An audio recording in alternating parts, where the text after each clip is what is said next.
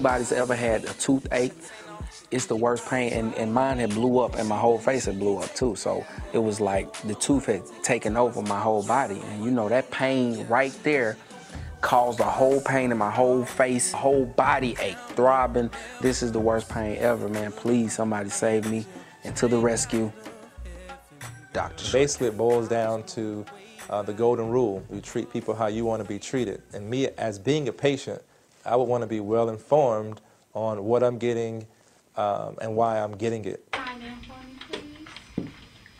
Some of the people that came through the office, entertainers, artists, comedians, choreographers, and to be able to take care of them in a painless way is critical, because these guys are on national TV.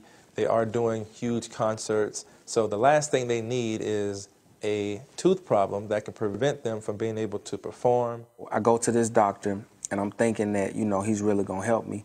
He looks at my tooth and he says, man, you need to just pull a tooth. I say, you know what?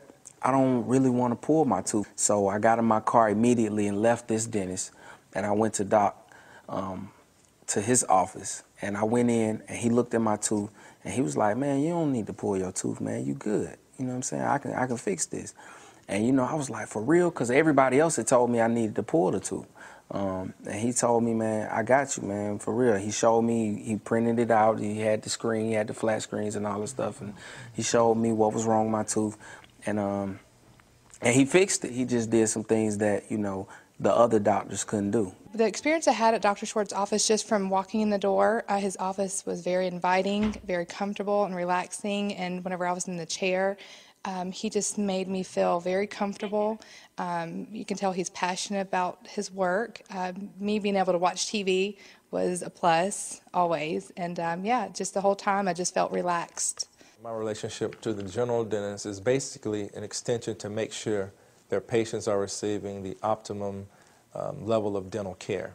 He actually practiced general dentistry coming out. So the ability to have a specialist that understands the role of the general dentist, I think that helps in the way you treat patients. They see things from a general dentist perspective. There are times when we've worked on cases together and he's mentioned, well, you might want to check this, or you might want to do this.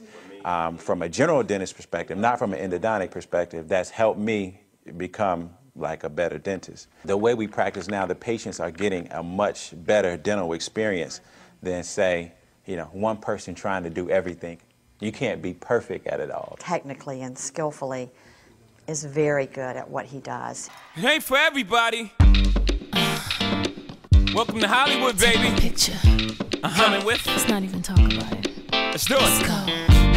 I see your jealousy as you're watching. I see you watching me, baby. You're watching. It's all good.